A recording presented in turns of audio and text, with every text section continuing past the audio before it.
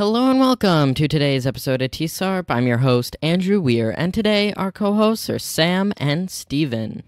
Hi, guys. Hello. Our first topic today is a new topic called the Scratch Report, where Sam's going to give us the rundown on all the new Scratch news. I'm excited. Me too. So am I. For our second topic, we're going to be talking about an awesome tech gadget to keep you cool while coding. And finally, we're going to end off the episode with some hackathon news. All after our intro.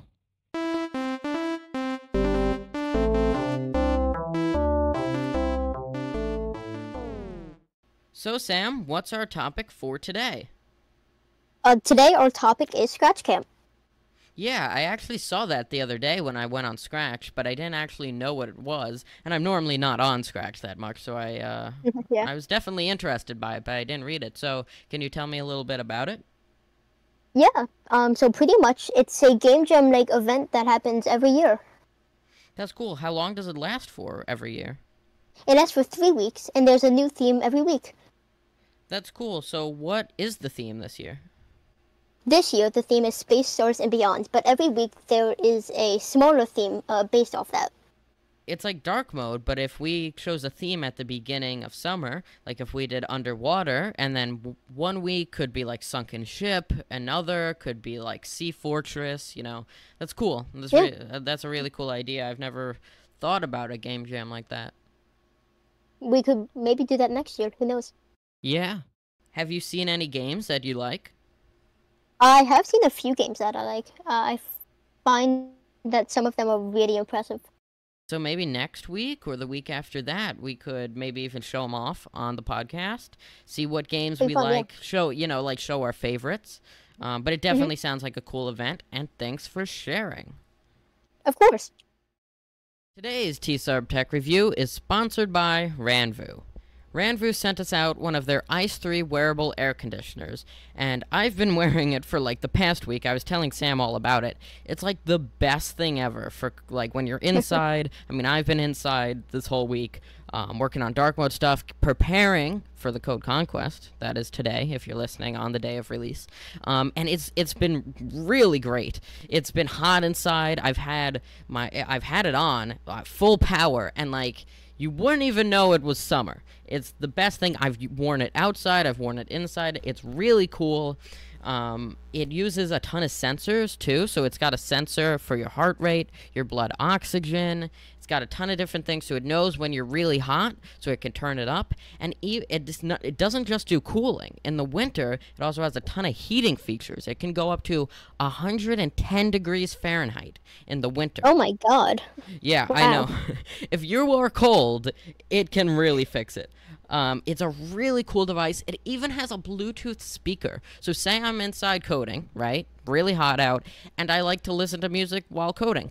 I do it sometimes. I know a lot of other people like to do it.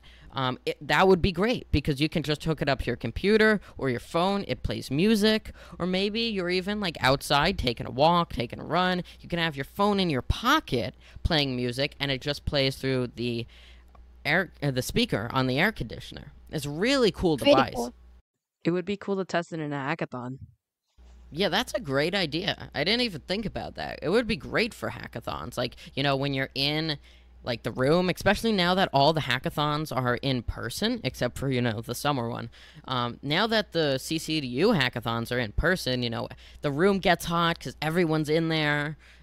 Yeah, that would be a really great use for it. It might be a little too loud. It might distract some of your teammates, but no, I think that's definitely a great idea. Maybe I should try it. Who knows? How long is the battery life? That's a great question. I've been using it on full power, so like literally lowest temperature I can get it, full fan, for like 5 hours straight, and it lasts like 5 hours. I plug it in, and like within like 2 hours it's ready to go again for another 5 hours. But if it's on like a lower setting, it can last you a lot longer. Like you can have it on a medium setting for like all day long. So it also tracks your steps and calories and miles walked. So those are a lot of cool metrics that it records. You can also see the weather forecast, so it will tell you if it's cloudy, all that. You can control it by the touchscreen on the side, or there's also an app that you can connect with Bluetooth, so you can change everything. And also with the Bluetooth, you can play music. If you guys want to get it, like I said, use the link in the description. And if you want one-on-one personalized after-sales service and free extended warranty of 180 days, all you have to do is join their exclusive club with the link in the description. Thanks again, Ranvoo, for sponsoring this segment. Before we end off today's episode, I want to give you guys a little update on the Summer Code Conquest. By the time you're listening to this, it's actually probably over, so I'll put the link to the replay in the description so you guys can go watch it. At the time of recording this, the hackathon actually hasn't happened yet, so we don't know who won. So next week we'll do a whole episode on that and what places we came in. What we do know, though, is that the theme is going to be French. I know we speculated that a little bit last week. Sam and Steven gave what they thought was going to be the challenges, so we'll see how that stands up. And it's going to be a really cool event, and I cannot wait. Thank you all for watching, and we will see you in the next one. Bye-bye. Bye-bye. Bye.